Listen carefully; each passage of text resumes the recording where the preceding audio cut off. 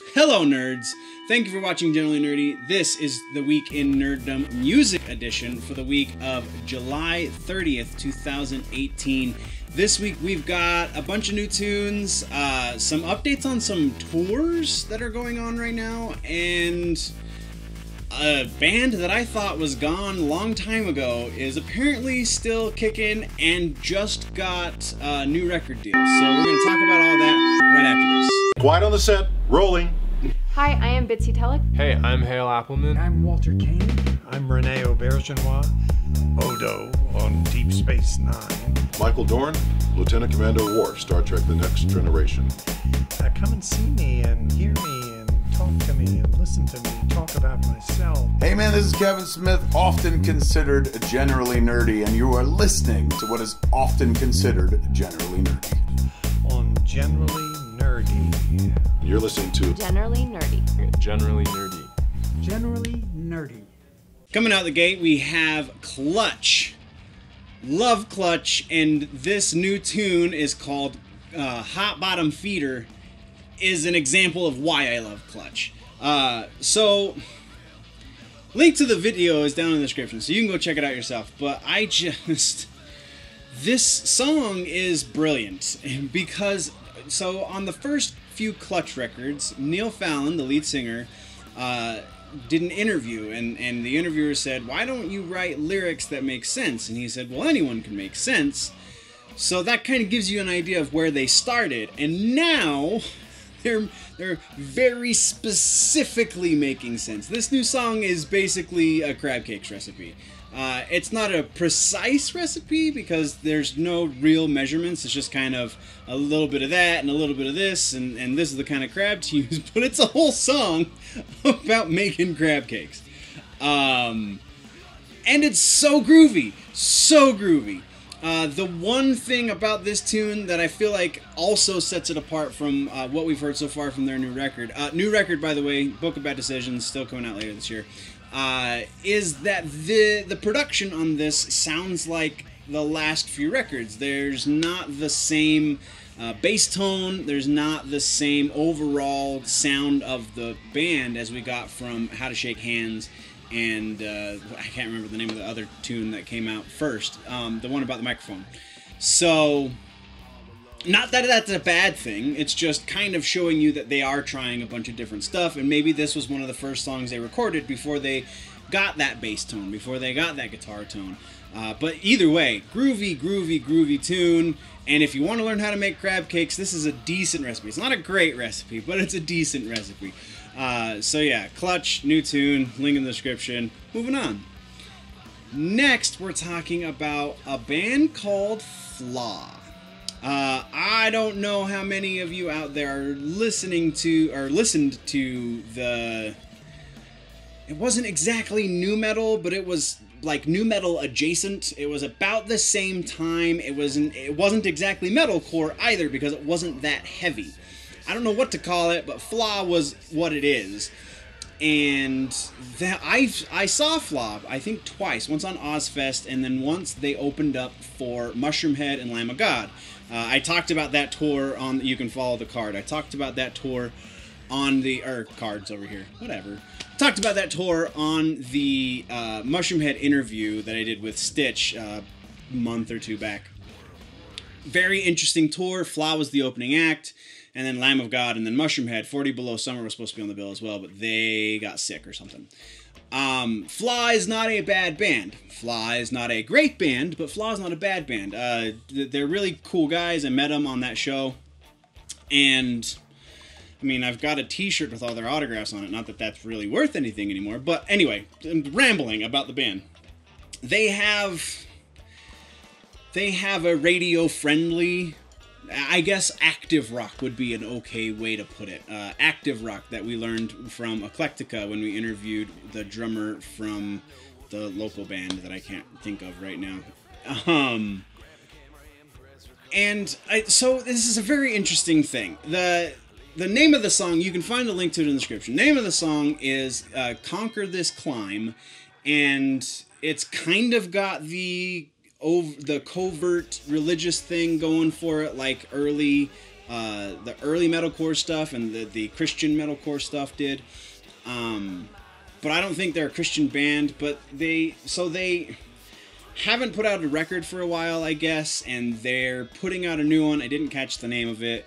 All I saw was this song. They're doing it through a GoFundMe, and they got recognition from the Colbert show, Stephen Colbert's late night show, and he put them on. He's in the video for this song. He was talking. He's brought them up in his monologue like 3 or 4 times in the last month. And so now they got recognition enough that they signed a new record deal with some indie record label that I've never heard of before. But you can see that in the description as well.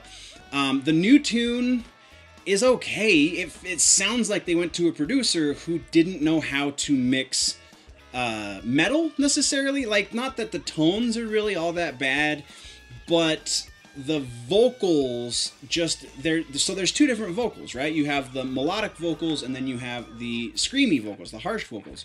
And the melodic vocals sound okay. The harsh vocal sounds bad. Not his vocal tone, but the mix. It sound they totally like afterthought that mix. It falls back behind everything else, and it becomes muddy, and you can't understand what's going on with it. And I've seen them perform live. I know the dude has a pretty clear scream voice, so maybe that's changed in the years, but like the volume is brought down. It's over compressed. It's just, I don't know. It really, really was a thorn in my side when listening to this tune. Otherwise, it's any radio-friendly tune you would hear right now anyway, so it makes sense that they would be getting more recognition right now. But, yeah. It is what it is. Again, link in the description. Let me know what you think of the video. And we're kicking on next. We're doing a couple of tour updates. We're talking about Lamb of God first. Lamb of God drummer Chris Adler is sitting out on the Slayer tour. The only thing that they said about it in their release, which was just a tweet on Twitter, was that it was for unforeseen circumstances. Unforeseen circumstances. And they didn't really go into it beyond that. I don't understand what else is Chris Adler doing. Maybe he's in rehab. I mean, I know they're getting older, so they're kind of cleaning up. I doubt that's a thing, because I don't think Chris is one of the ones that really has an issue with that. I don't think the rest of the band really has an issue with it besides Randy. And Randy's clean, so I don't know what this could be, but it's very interesting. They contracted a guy named Art Cruz, who has played for Prong and Winds of Plague. He's going to be sitting on the throne throughout the Slayer tour, and I saw some fan shot videos, and it's not the best audio quality, so I'm not linking to him in the description, but from what I did see, he's basically hitting all the same notes that Chris did. There were a couple of moments where I felt like he was putting his own flair on it, and not that that's a bad thing, but it's just not Chris. So, still solid Lamb of God. So if you are going to see Lamb of God and Slayer, you will still get a hell of a show from the guys in Lamb of God. Just be a different guy behind the kit, that's all. And then, just a real quick thing, Manson's sick and canceled a tour date. But, so he's blaming it on the flu, but he only canceled one date. It seems suspect to me. There's no more to it than that, so we're going to keep on moving. Just thought that was interesting.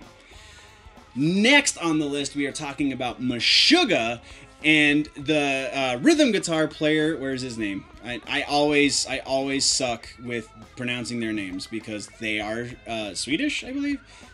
Somewhere from that area of the world, and so their names are very difficult to pronounce. Mårten Hagström, the rhythm guitar player from Meshuggah, was doing an interview with Rauta at the Tuska, I think, the open air festival in Helsinki, and he said he took the blame for Djent. He said, "Sorry, we didn't mean to create that genre, but we did. Our bad. Sorry." Very jokingly in the interview, he wasn't like mocking the subgenre, but they have been pretty vocal with their dislike for the subgenre. They market themselves not as a Djent band, but they are an aggressive experimental band, so there is that. And then also in Meshuggah news, we got a little bit older interview with Tomas Haake, drummer. And he says that we are not likely to see anything new from Meshuggah until 2020. That's 4 years between records. Violent Sleep of Reason came out in 2016, so that's pretty on par with kind of their output as of the last few records. So not really a shock there, but at least we know it's kicking in the back burner. So next is kind of a meta bit of news. There have been a couple of studies that have come out that say heavy music is good for you. There's been a recent study commissioned by O2, who own the infamous O2 Arena, where Michael Jackson was supposed to kick off his This Is It tour, and also was supposed to film the DVD, and that's what created the This Is It documentary, was done at the O2 Arena. So O2...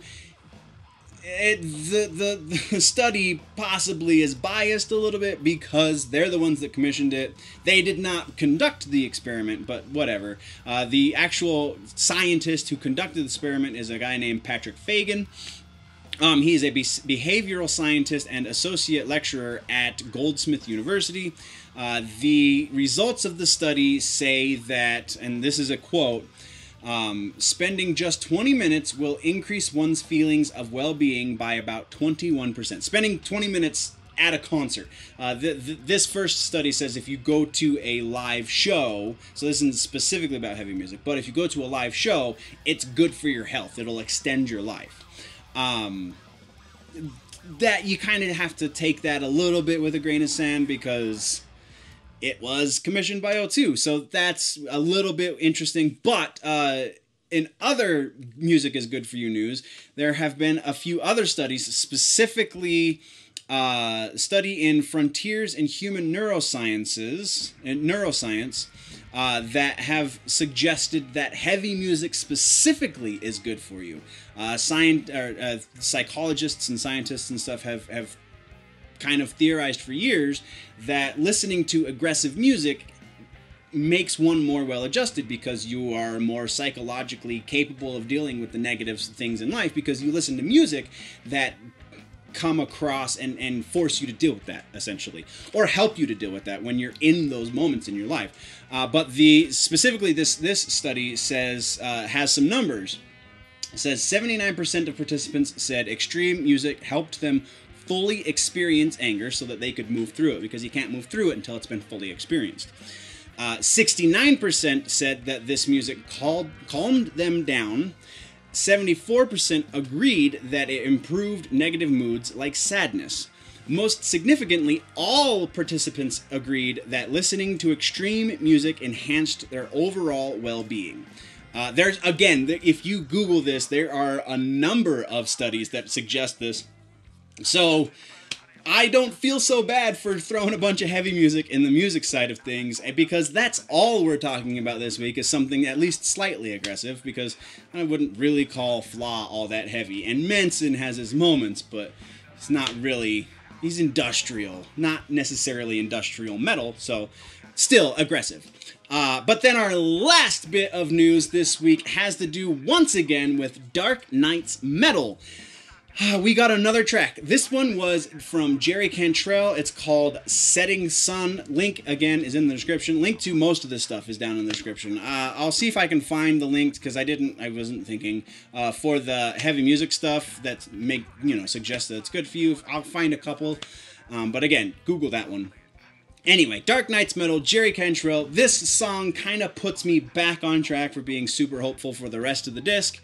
It kind of sounds like Alice in Chains, and I was seeing online a lot of people are like, well, Alice in Chains isn't metal, they're grunge, and they're heavy, who cares? It's all taste and subgenre elitism anyway. These guys are heavy and aggressive. Jerry Cantrell is one of the main songwriters for Alice in Chains, so it makes sense that they went to this guy. He's been a staple in the heavy music scene. Alice in Chains does not run away from the metal tag anymore.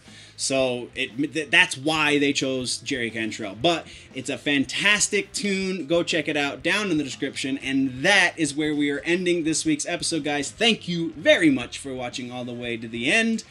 What did I miss? What should we talk about next week? Let me know in the comments down below. If, though, you want to go deeper into the conversation, jump over to the website, generallynerdy.net. You can find all the links there, all the social media pages, everything, freebies, all of that are up on generallynerdy.net, even a link to the Patreon. And the Patreon page, patreon.com/generallynerdy, is where you can go support the channel a little more directly. There are 4 tiers. The bottom tier is just $1. I give you almost double the content for just that $1 a month, so go check out patreon.com/generallynerdy. If you're new to the channel, click the subscribe button. If you like this episode, click the like button. If you're falling behind in your nerd news and you want to catch up, click or tap that box right there to the left of my face to do that. But before we go, click boxes and things, guys. Always remember that if it's generally nerdy, it's probably here.